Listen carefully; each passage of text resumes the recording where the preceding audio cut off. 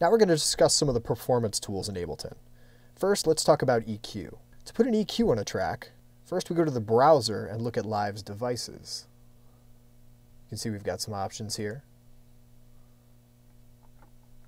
We'll scroll up, take a look at the EQ3. Now you can see in this drop-down menu there's a number of different preset settings, but we'll just grab the default device by clicking on this header. And what we'll do is we'll drag that onto the track, like so. You can see our track view pops up here, changing over from the clip view, and the EQ3 device is inserted on that track. So we've dropped the EQ device onto audio track 1, and it's showing up down here in the track view. Now, for those that are new to EQs, here's what an EQ does. An equalizer adjusts the frequency balance of a track via boosting or cutting in different bands. You can see here we have a low band, a mid band, and a high band, which is very typical for a DJ mixer style equalizer. Low is our bass frequencies, mid or the mid-range frequencies, the frequencies in the middle, and treble are our high frequencies. And we have some other controls here as well. These buttons are what's commonly known as kills. By deselecting these, we take out all of the low frequencies from the signal, or all of the mid frequencies, or all of the high frequencies. Let's hear that in action. So you can see, by turning the low gain down, we gradually roll off the low frequencies. Or we can kill the low frequencies altogether. Pretty useful tool there.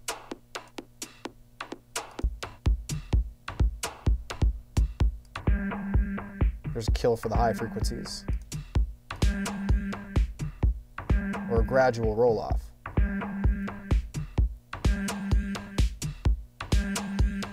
Now, we also have control over where the filter roll-off is set. So we can kill the high frequencies and then play with the filter, as so. Another pretty common DJ effect.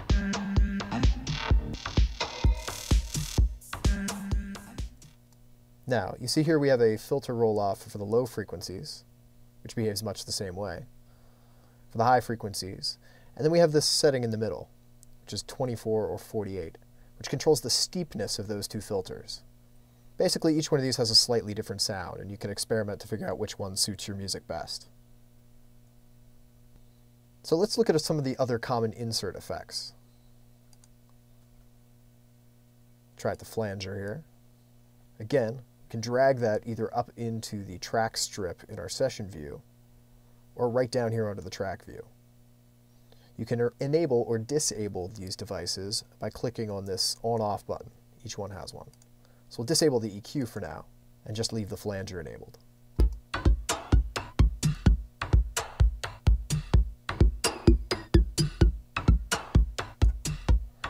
You see the flanger has a number of different controls that change the sound. And then by moving this dot around the screen here, it changes some of the parameters, the delay time and feedback.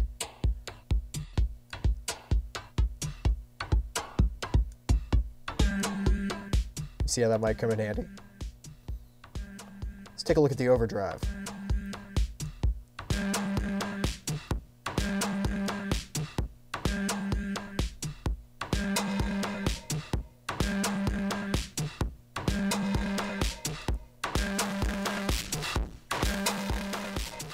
Pretty harsh distortion effect. Now keep in mind you can change the order of these, perhaps putting an EQ after your overdrive.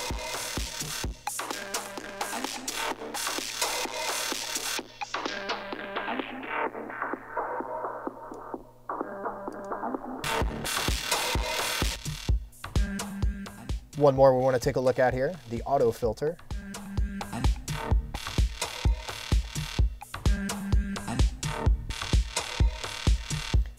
This filter is designed very much like the filters on our EQs.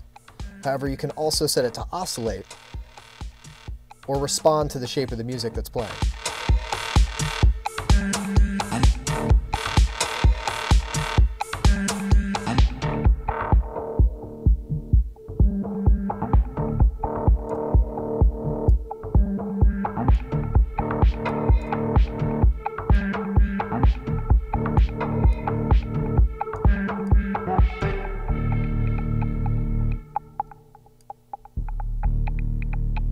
changing the shape of the filter, much in the same way that the 24 or 48 setting on the EQ changes the steepness.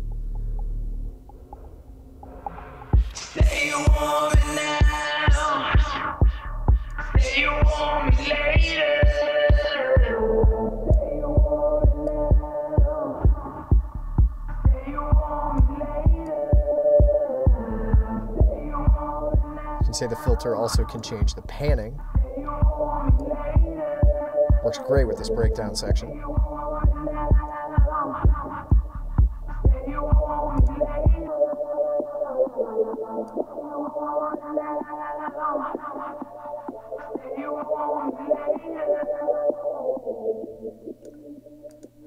A world of possibilities available with Live's built-in devices.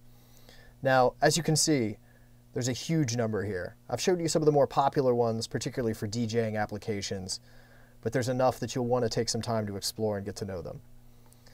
Using these, you can really kind of develop your own sound and inject some personality and uniqueness to your DJing style. So take the time to get to know those. Now, when we insert these effects on our tracks, these are applied to just the audio track that we were playing. Our other audio track here, as you'll notice, still plays back cleanly.